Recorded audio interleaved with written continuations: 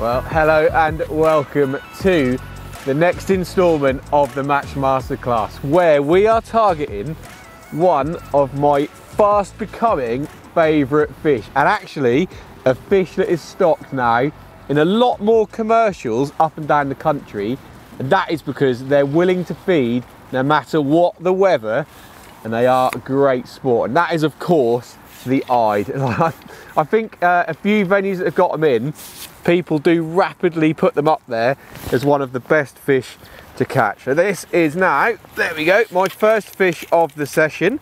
It's not taking too long, and as I've already mentioned, they are normally pretty obliging when it comes to being willing to feed no matter how cold it gets. I've caught these in this particular lake with literally ice on top of the water, so that is why they're so good. We love catching them, and I can see why people stock them. So I'm going to get this one slipped in the keep net, and then we're going to talk all about how I go about catching them. Well, I really hope it continues like that, and I'm pretty sure it will, because as I've mentioned, they are mega fish and they will feed 365 days a year, summer, winter, it doesn't matter. You can target IDE and have a good day's fishing, and that's why I think a lot of venues are getting more IDE introduced into there. This venue in particular, they're quite big, there's a lot of them, loads of matches are won here on IDE rather than carp, and it's a nice refreshing change to get loads of bites and catch some wicked fish. So we're going to talk you through how I'm going to catch them, and there's two distinctive ways that I find best to target them. First of all is fishing shallow, which we're going to start on. They're really aggressive fish, they'll push each other out the way, compete for the bait, and they'll come up in the water. So that is the quickest way if you can catch them like that. We'll go on to fishing for them on the bottom a little bit later, but this is a little rig section about fishing shallow for them. Some bits are really important, so if you're going to pay attention to anything in this video, this little rig section should be it. So we'll start off with the elastic. I've got orange slick. That is purely because they go to about 2.5 pound in here, quite big, so it's balanced out. But if yours is slightly smaller in your lake, then you need to use a slightly softer elastic.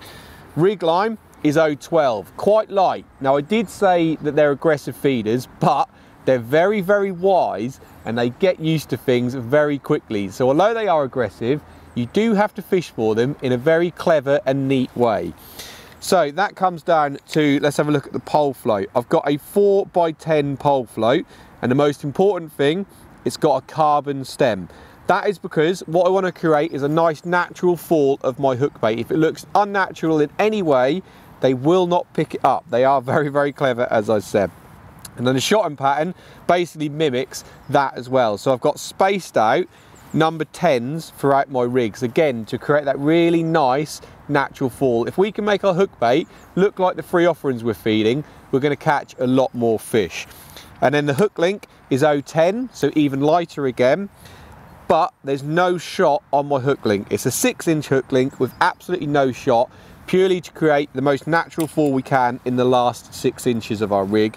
The hook is a really thin wire, size 18, and again the thin wire is to add no additional weight into the rig. So I know that's a little bit repetitive, but you need to make sure it's as natural as you can.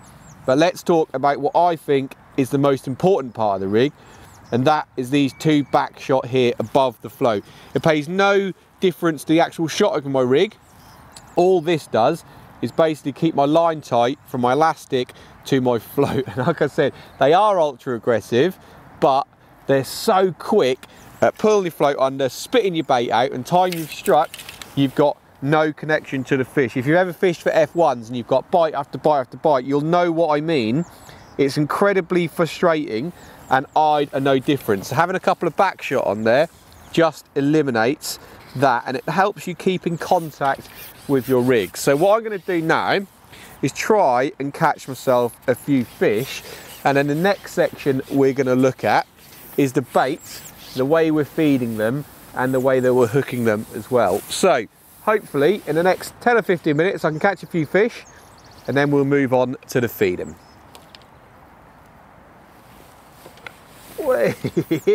Didn't even need to be 10 or 15 minutes, one straight away. I think that shows how aggressive they are. I didn't even get to feed a pouch full of maggots, and They will wise up to this. I think catching them shallow is 100% the way to go to start with, but what you will find is they'll gorge themselves, and if you look down the throat of an IDE after you've been feeding for a while, they'll have maggots all the way down their throat, and once you get to that situation, they are a little bit hard to catch, and you may have to switch to the second method. But for now, that isn't going to be an issue for us, because check that out. They are so cool. I absolutely love them, and especially when they get to a nice size, they are just a joy to catch. So let's get this one slipped into net. Let's catch a few more.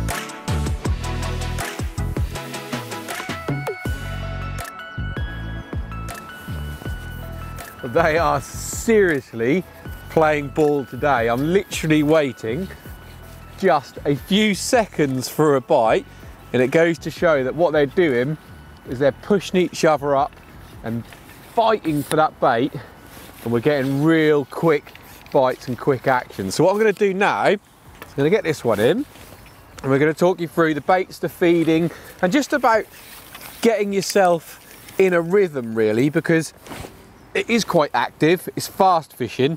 Look at that, they're wicked fish, aren't they? I just love them. I absolutely love them. They're just something about them. They're like a cross between a chub and a roach, I guess, if you've never caught them before. That's probably the best way to describe them.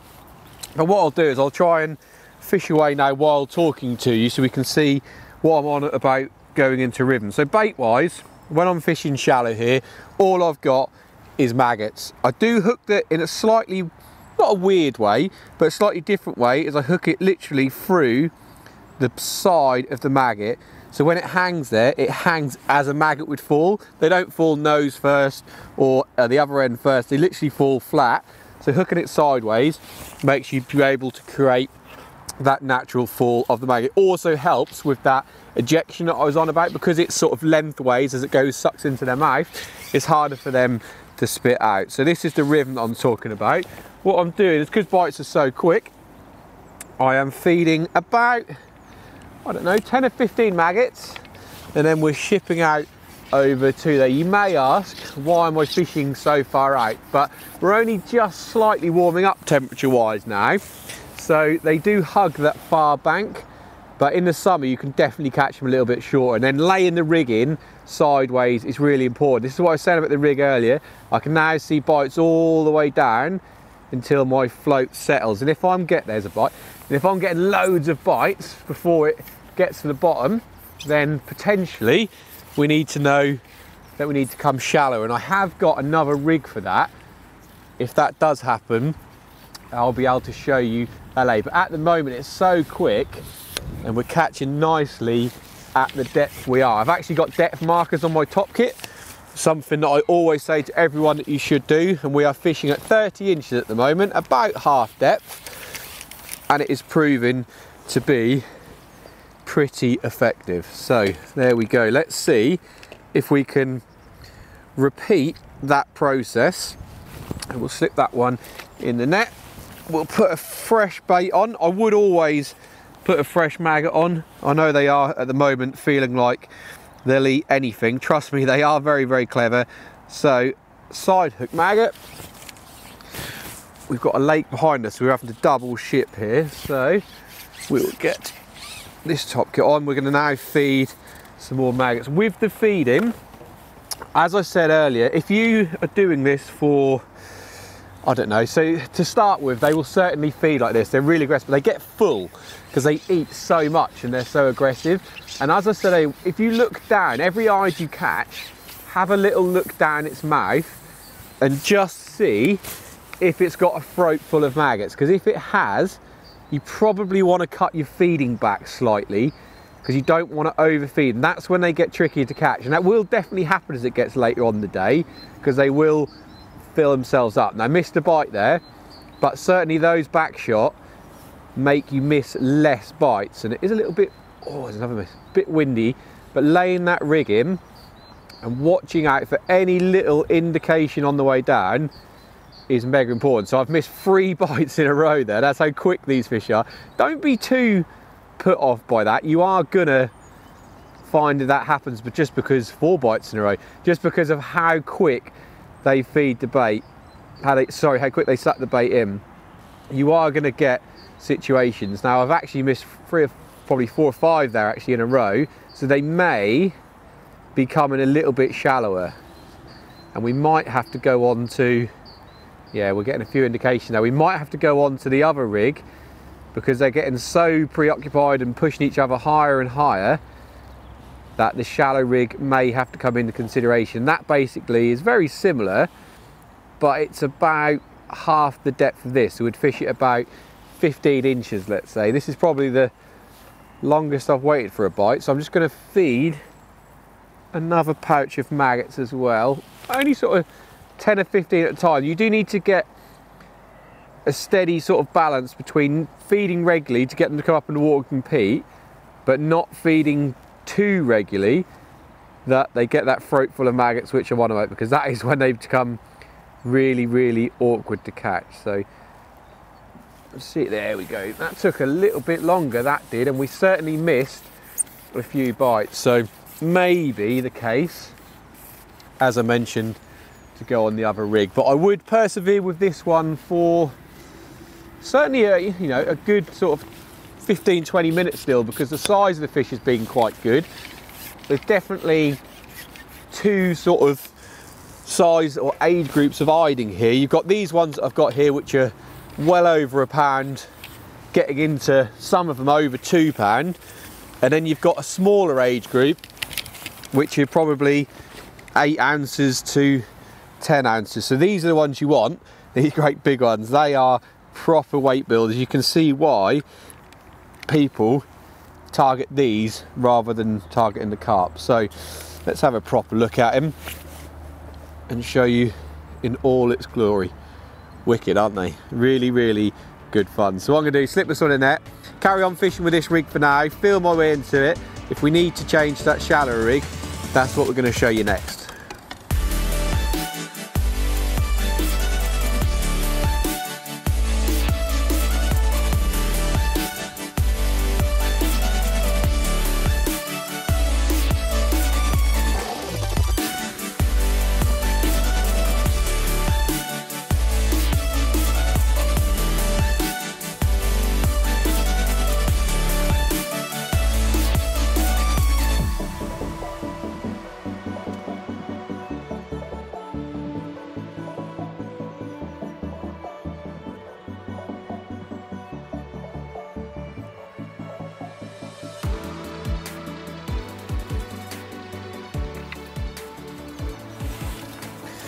So I've just picked up the slightly shallower rig, and I'm still yet to decide if I think it's made any difference in speed of catching fish, but while it's out of the water I may as well show you the rig. Now, pretty much identical if I'm honest, same elastic, same line, same shot and pattern.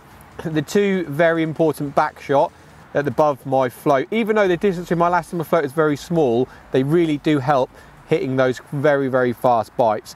Same hook link and hook. The only thing that really changes is I do use a little crystal dibber. Now, whenever I fish shallow, anything sort of below, let's say 15 inches, I just think that they make a very big difference. The fish can't see them, and it's just a confidence thing, I think. So the only thing I change is my float. So what I'm going to do is I'm going to try and catch you another IDE before we go on to the second method, which is fishing on the bottom, because they would normally shy off in a match. We're fishing here on our own today, so they're probably not going to, so we'll go on to that next. But one thing I am going to do, now if you ever watch my videos, you will know that I very, very rarely, if ever, do a blatant tackle plug, but I am going to right now, because what I've got in my hand, a Matrix catapult, you have to get one and try it. Now, not because I want you to spend your money, that is not the reason, but what I do want you to do is improve your fishing. And I don't know how, and I don't know why or what they've done to them,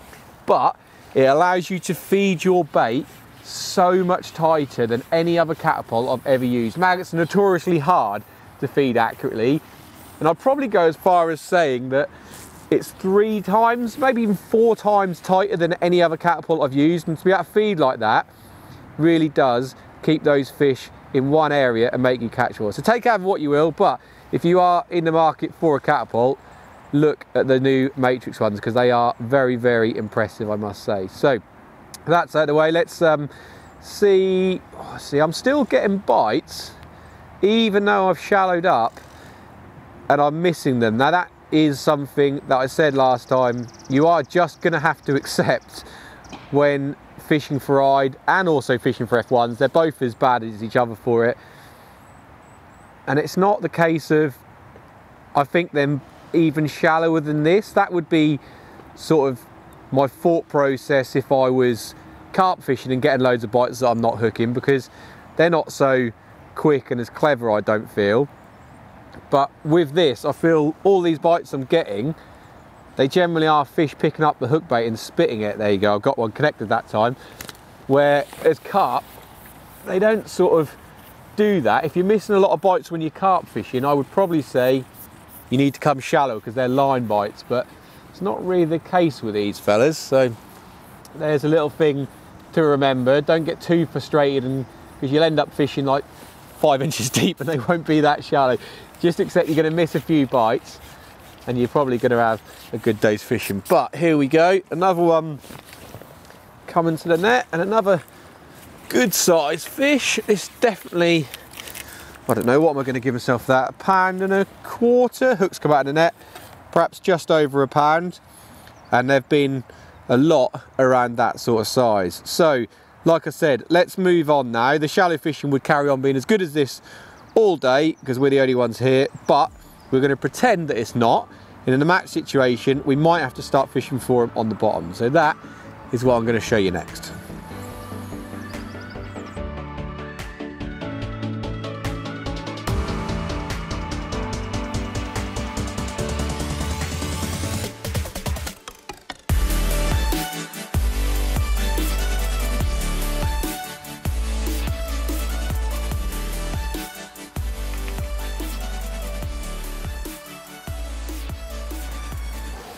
So let's have a look at fishing on the deck for these IDE and how that changes a little bit. Not too much. This weather is talking about changing is very odd. It's raining 1 minute, it's not the next, and pretty much everything's quite soaked through. But what I have just done there is I've cupped in a bit of loose ground bait, some chop worms, some casters onto where I'm going to be fishing for these IDE. I've cut the ground bait in loose because we're fishing on a slope and I don't want the ball to roll back. So that's a nice way of doing it and getting a nice big covering to hopefully get a few fish feeding on. Now, let's have a look at the rig. Now, elastics and line, everything's the same. The very important back shot I keep going on about striking bites, although less important perhaps when you're fishing on the bottom because they're not quite as quick. Float choice is a 0.75 gram and it's a round body pole float. Now, you're probably going to say, because this is only, what is this, 60 inches deep. That's really heavy float for that depth of water. But certainly here at Meadow Farm, I don't know why, a really positive, aggressive rig works better than a nice strung out, falling through the water one that you would perhaps expect. So if you've got IDE in your venue, give this a try, give both styles a try and see if it makes a difference. And talking about being aggressive, that's exactly why I've shot at it like this. So I've got a little Olivet, I've got 0.5 gram Olivet, and 4 number 8s, and they get it straight down to the bottom. And I think actually why I get positive bites is they almost hang themselves against this weight, and they really do give yourself a nice aggressive pull down on the float. Hook length's a nice short, again 6-inch hook length, a slightly bigger hook because as hook bait I am fishing a little section of worm. So what I'm going to do is I'm going to pop a little worm on there, just nip that off. So it's a tiny little section. Like I said, they're not got the biggest of mouths.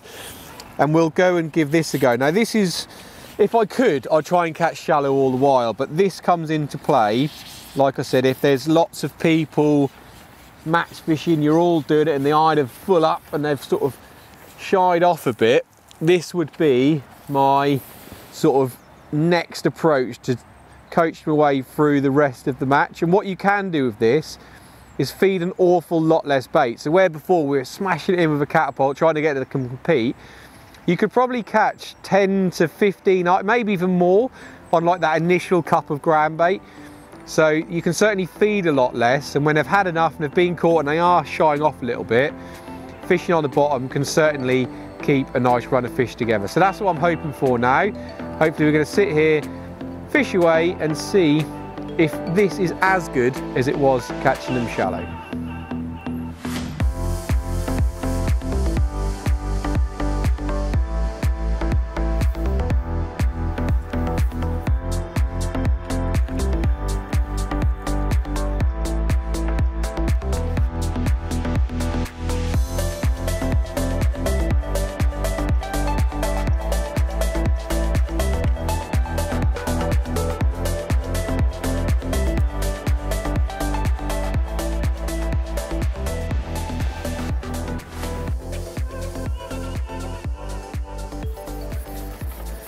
There is another fish on the bottom, but to be honest with you, I'm going to put a very abrupt ending to fishing like that because I've had 4 or 5 casts and another one here. All I have caught, bar one IDE, is F1s. Now, don't get me wrong, I like catching F1s. This one's pretty cool. It's a little ghost F1, and he's absolutely wanted that worm.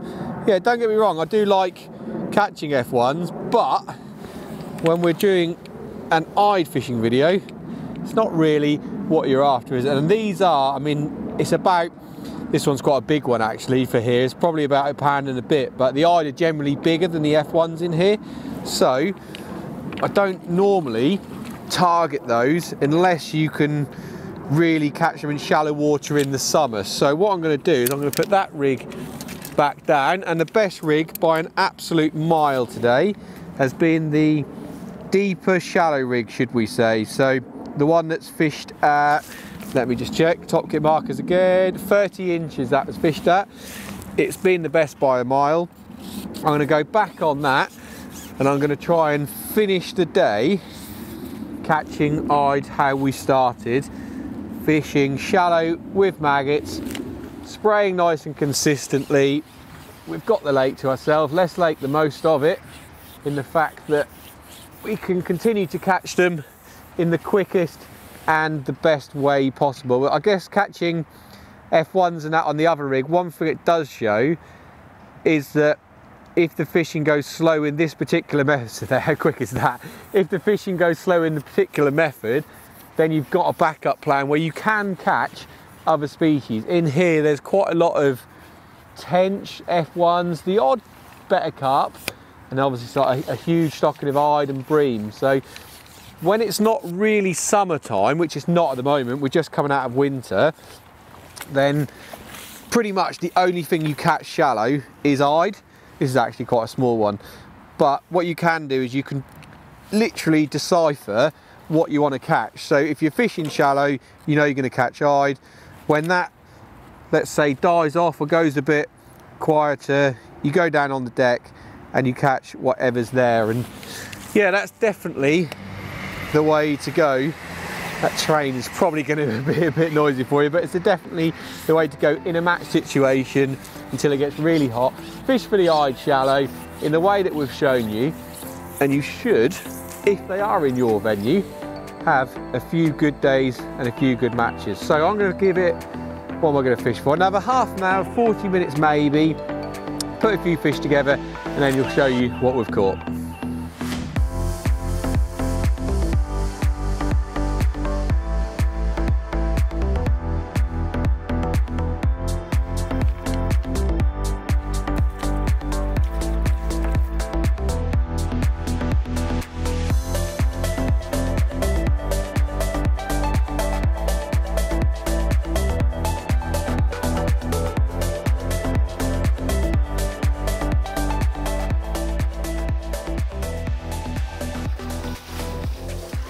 Well, there we go. A truly awesome day's fishing. It shows that IDE are definitely the way to go. Many more commercials are stocking them nowadays, and I hope that continues. It's been really good fun.